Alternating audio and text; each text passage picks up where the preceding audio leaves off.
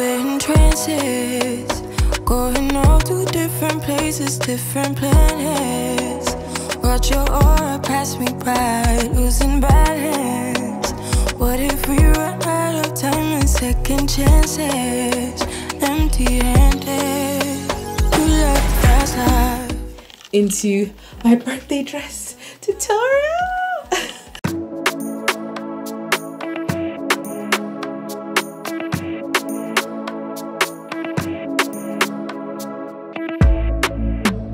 What's up, Katie Baz, and welcome back to another sewing tutorial. This is going to be a very exciting project and it's going to be for my birthday dress. I turn 32 on the 16th of August and it's going to be something very low-key, very understated but still quite classy. Is this black cocktail dress that was inspired by an Abercrombie and Fitch, I think that's how the brand name is said, but I saw this dress on TikTok and I wanted to make my own version. So I have the majority of the dress in black, and then I have the panels on the side that is a gathered skirt made with Ankara print. So it's a fusion of color and print but still keeping, you know, very classy, very sophisticated because we're grown.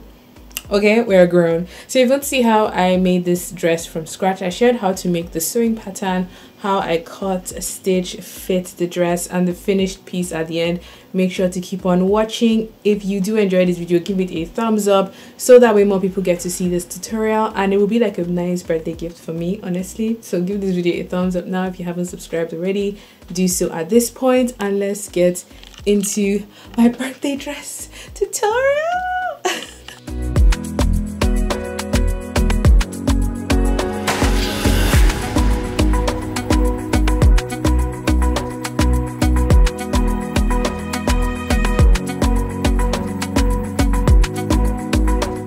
For this dress design, I'm going to be combining print and plain, and the print of choice is this yellow, black, red and white material. I ended up using about 1.5 meters. I'm going to link my store down below if you're looking forward to shop Ankara fabrics. I combined this fabric with a plain black cotton. I don't know why this clip turned out blurry, but for the cotton I used about 2 meters. I also grabbed myself some bias tape to create the shoulder straps, and in addition to that I got 2 sets of a ring and a double ring to make my straps adjustable. If you haven't seen my tutorial showing how to make an adjustable strap, make sure to go check that out because that's what I worked with for this project. I have the measurements listed here because we're going to be making the pattern from scratch. I highly recommend you work with yours or that of your client for the best outcome. Now I'm going to start from the front and then go on to work on the back. I'm going in here to mark my desired dress length. This I'm marking from the top of my bust down to the hemline, and my dress length is 40 inches, so it sits on the midi side of things. Now below the neckline I'm marking 4 inches downwards, and that's going to become my bust line. And from my bust line to my waistline I'm marking my vertical distance like so. Next up, I'm going in here to square the points across, which essentially just means drawing a horizontal line that cuts across those points. So I'm able to go back in and mark my horizontal dimensions such as my bust, my waist and my hip, so on and so forth. Starting from the neckline, I'm going to be marking half of my across chest. Mine is 12 inches, so half of that is 6, and I'm just marking that across like so. And then I'm going to my bust line and I'm marking 1/4 of my bust measurement plus half an inch east because we want to be able to breathe and eat in this dress. Then along my waistline, I'm marking 1/4 of my waist measurement plus 1 inch for the waist dart. I'm just going in to connect all the points together to create my side seam for the front, and then I'm marking half of my nipple to nipple measurement. This is going to guide me to draw the seam that cuts through my bust. Now I'm drawing a vertical line that cuts through that half nipple to nipple measurement, and then I'm going to draw in the arm curve and the neckline of this dress. The neckline goes below the bust by about 1 inch, give or take. I wanted it to be open but not too open, and then I'm drawing in the side seam to connect to the very top of the neckline of the dress. Next up, I'm marking 4 inches below the waistline because the dress has a dropped waistline, which is very reminiscent of the 80s, and I'm just squaring that across like so it helps me plan in the shape that the dress has. Now along that point, I'm marking a quarter of my around belly measurement, so when I have the dress on, it actually is comfortable and not too tight on me. The next thing I'm going to do is essentially just extend that vertical line downwards like so.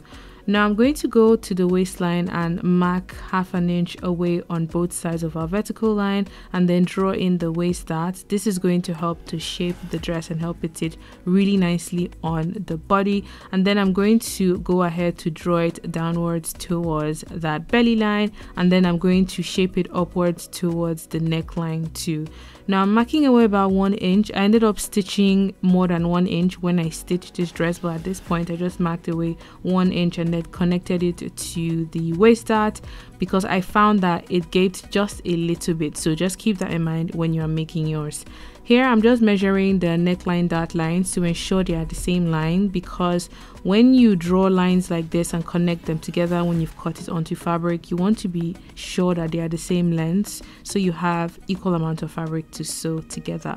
Now the next thing I'm going to do is to draw in the curved shape that the dress has on the side, and I'm marking 3.5 inches below our dropped waistline and drawing in a curve that goes from the side seam and dips down towards that middle line where we drew our dart.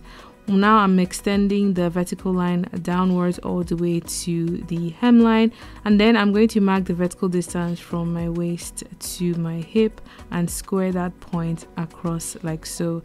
Now along this line that I've just drawn, I'm going to mark 1/4 of my hip measurement. This is just going to guide me when I draw in the A-line silhouette that this dress has. Now this will just go from the hemline and connect to the waistline area, so I have the full front dress plan done. Now that sounded complicated, but it's actually very doable, I promise you. Just take your time creating your plan, double check your measurements before you go back and trace off the different panels that the front of the dress has. So you want to trace off the middle front, the top side and the bottom side, so you end up with 3 pattern pieces.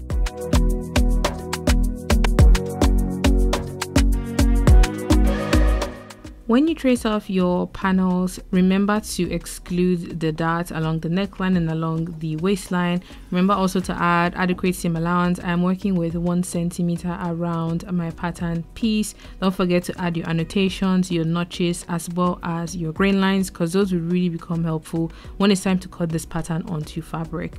Now we have the front pieces done. We're going to grab that side skirt piece and actually add some volume onto it. You can work with the pattern the way it is now, but the original design had some gathers along the side skirt. So I'm going to divide this piece into 3. I spaced them out by about 2.5 inch, so that's the width of each panel. And once I had that marked in place, I tried to spread it as evenly as possible. This is not really a very symmetric piece, so I try to spread and distribute the volume as much as possible. So once I had the lines drawn in place, I went ahead to cut along those lines because I'm going to be spreading all 3 panels as much as I would like. Now I spread mine by about 2 to 2.5 inches. Just know the more you spread it, the more volume that the dress is going to have along the side when you gather it back into your dress. I feel like I should have spread it more. It came out good. I love the fit on me, but if I wanted more drama, I would have definitely added up to like 4 to 5 inches in between each panel.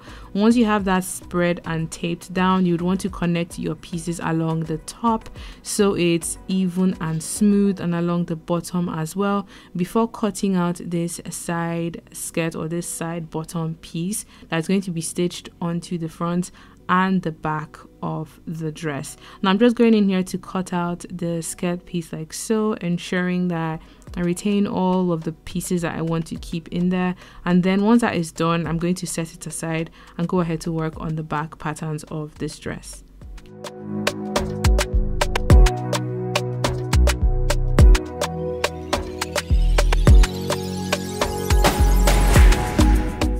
After adding my grain line and annotations for my skirt piece, I'm going to go back to my front plan to create my back dress patterns.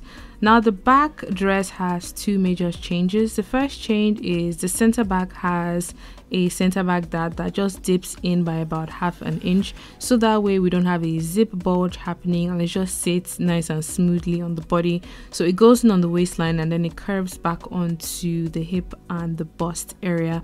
And then the back neckline is about 1 inch below the bust line. You can make yours as deep or as shallow as you're comfortable with.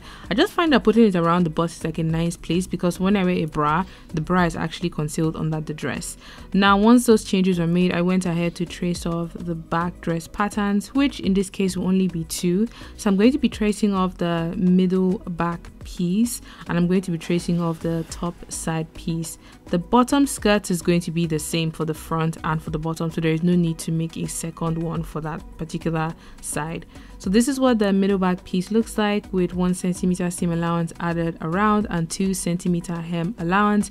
I also went off to trace the side piece to finish off this project in terms of like pattern making. If you guys would like to see the sewing tutorial, please let me know in the comment section down below. You guys usually just prefer me to show you the patterns and you always figure out how to sew it, but if you'd like to see the sewing tutorial, give this video a thumbs up, leave a comment down below, and if you'll be recreating this project, don't forget to tag me on social media at KimDaveDesigns. Huge thanks to all of the paid members of the channel who keep this machine running and flowing, and until my next video, have a good morning, afternoon and evening wherever you are. Bye. Second chances, empty-handed. You like the fast life, you like to drive and get down and dirty, act like the bad guy.